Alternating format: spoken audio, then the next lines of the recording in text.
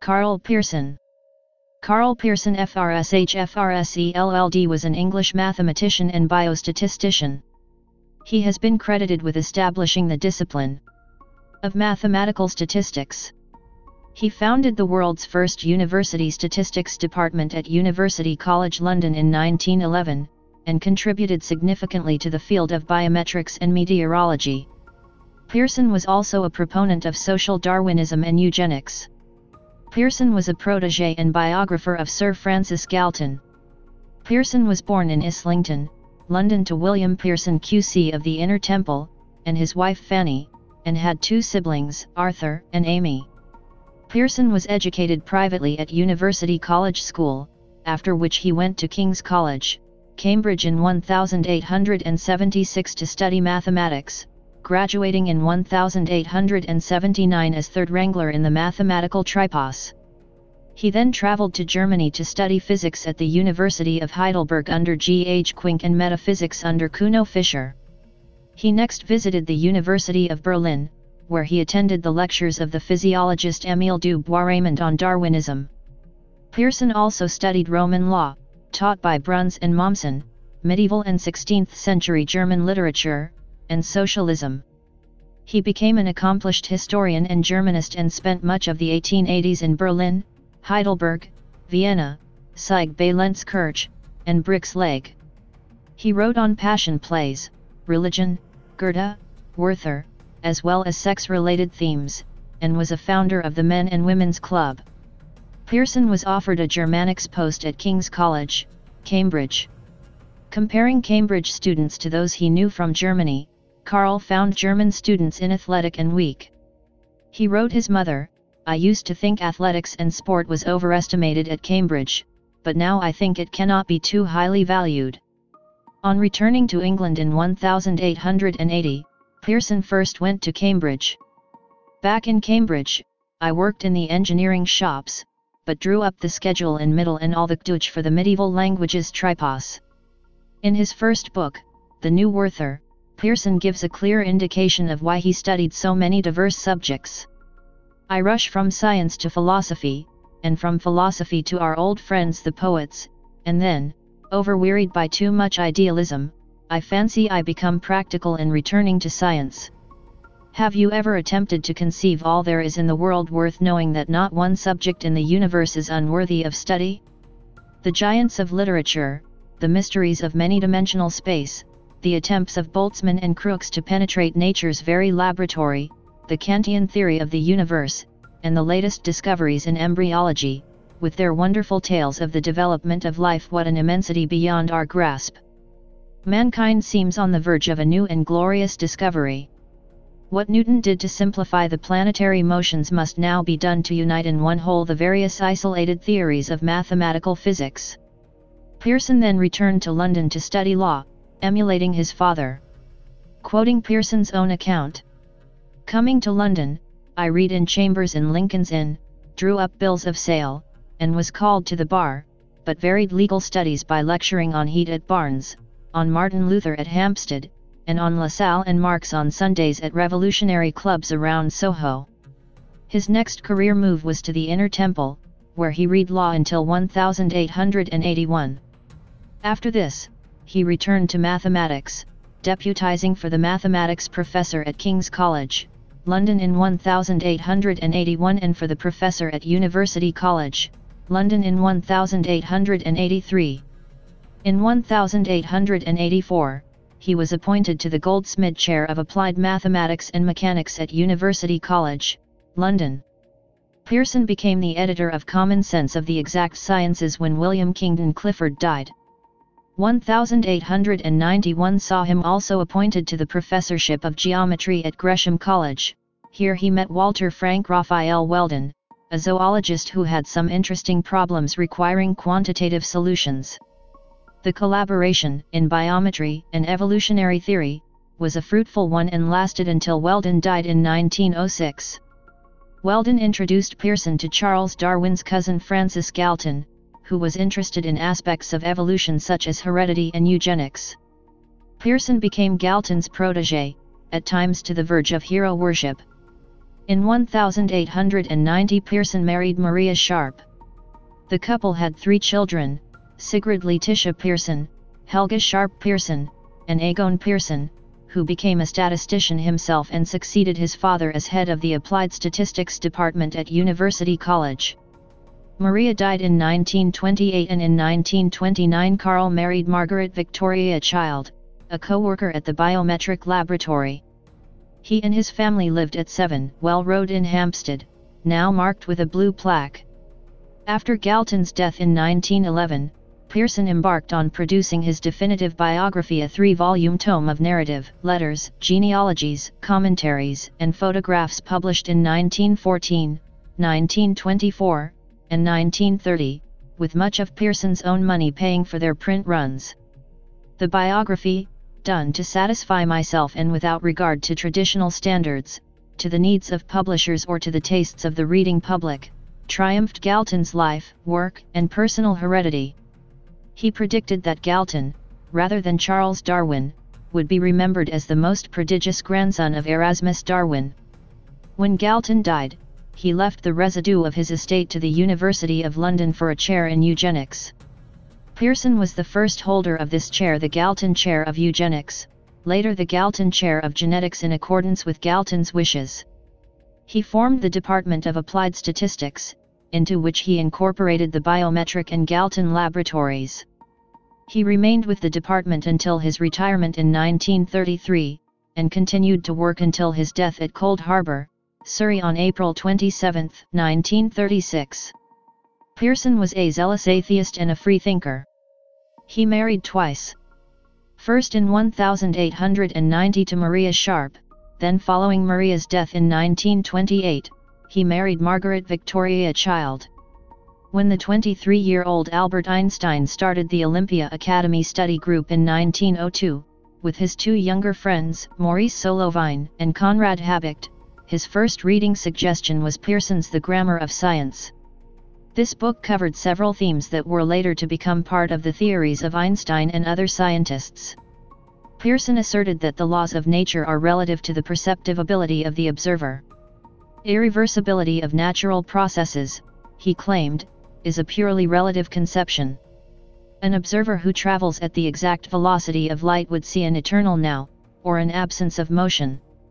He speculated that an observer who traveled faster than light would see time reversal, similar to a cinema film being run backwards.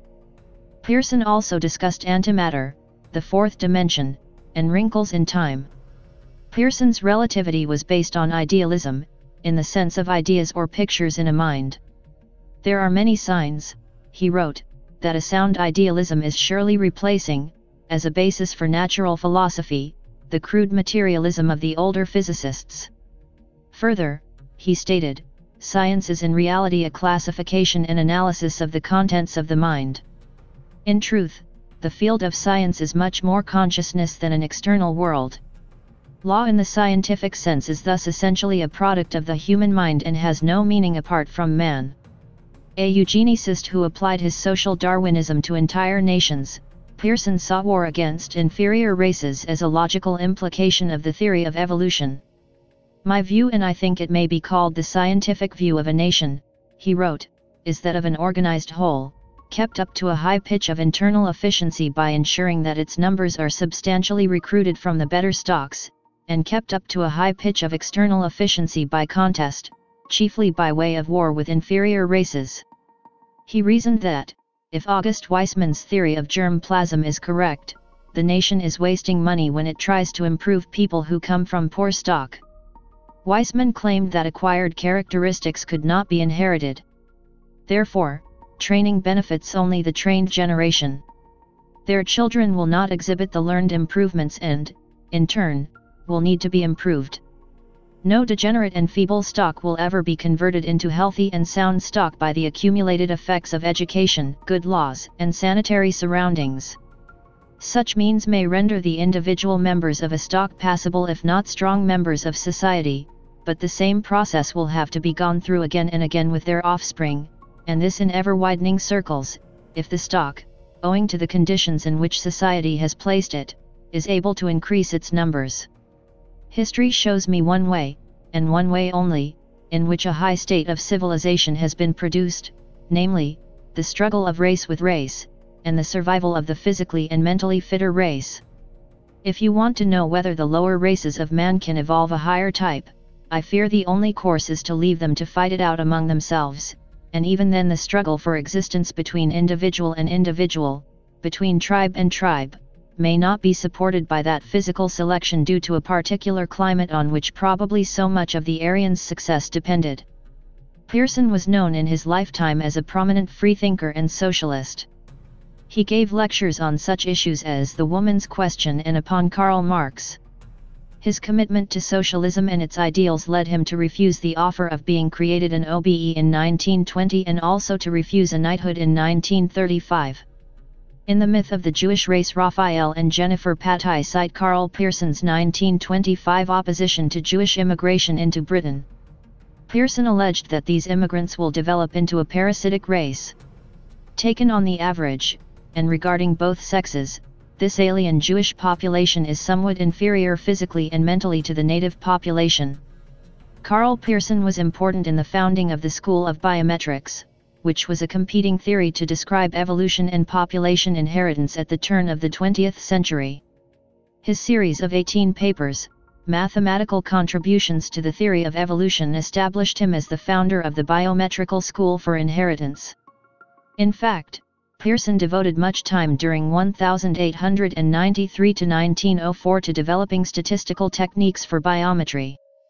These techniques, which are widely used today for statistical analysis, include the chi-squared test, standard deviation, and correlation and regression coefficients. Pearson's law of ancestral heredity stated that germ plasm consisted of heritable elements inherited from the parents as well as from more distant ancestors, the proportion of which varied for different traits. Karl Pearson was a follower of Galton, and although the two differed in some respects, Pearson used a substantial amount of Francis Galton's statistical concepts in his formulation of the biometrical school for inheritance, such as the law of regression. The biometric school, unlike the Mendelians, focused not on providing a mechanism for inheritance, but rather on providing a mathematical description for inheritance that was not causal in nature. While Galton proposed a discontinuous theory of evolution, in which species would have to change via large jumps rather than small changes that built up over time, Pearson pointed out flaws in Galton's argument and actually used Galton's ideas to further a continuous theory of evolution, whereas the Mendelians favored a discontinuous theory of evolution. While Galton focused primarily on the application of statistical methods to the study of heredity, Pearson and his colleague Weldon expanded statistical reasoning to the fields of inheritance, variation, correlation, and natural and sexual selection. For Pearson, the theory of evolution was not intended to identify a biological mechanism that explained patterns of inheritance, whereas Mendelian's theory postulated the gene as the mechanism for inheritance. Pearson criticized Bateson and other biologists for their failure to adopt biometrical techniques in their study of evolution.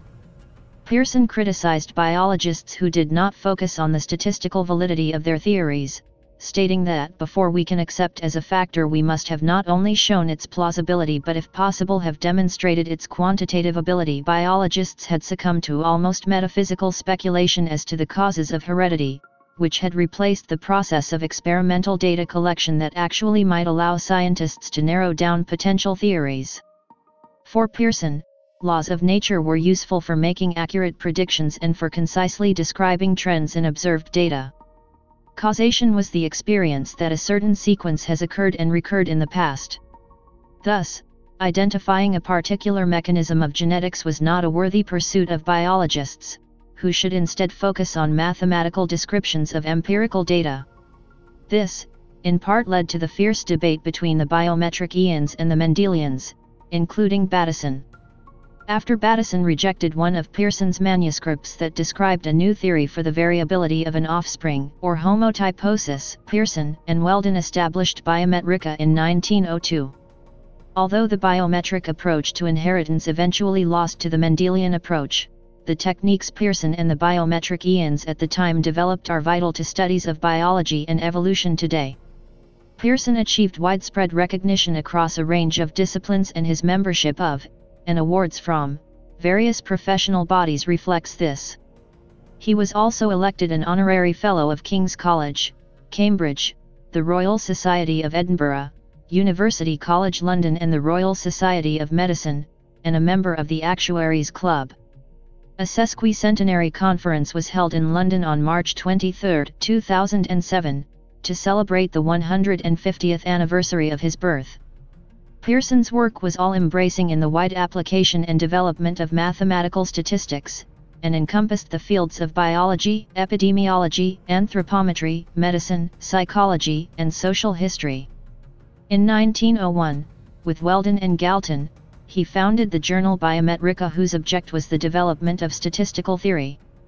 He edited this journal until his death. Among those who assisted Pearson in his research were a number of female mathematicians who included Beatrice Mabel Cave-Brown-Cave and Frances Cave-Brown-Cave. He also founded the journal Annals of Eugenics in 1925. He published the Draper's Company Research Memoirs largely to provide a record of the output of the Department of Applied Statistics not published elsewhere. Pearson's thinking underpins many of the classical statistical methods which are in common use today. Examples of his contributions are articles, miscellany. Most of the biographical information above is taken from the Carl Pearson page at the Department of Statistical Sciences at University College London, which has been placed in the public domain. The main source for that page was a list of the papers and correspondence of Karl Pearson held in the Manuscripts Room, University College London Library, compiled by M. Merrington, B. Blundell, S. Burrow, J. Golden and J. Hogarth and published by the Publications Office, University College London, 1983. Additional information from entry for Karl Pearson in the Sackler Digital Archive of the Royal Society,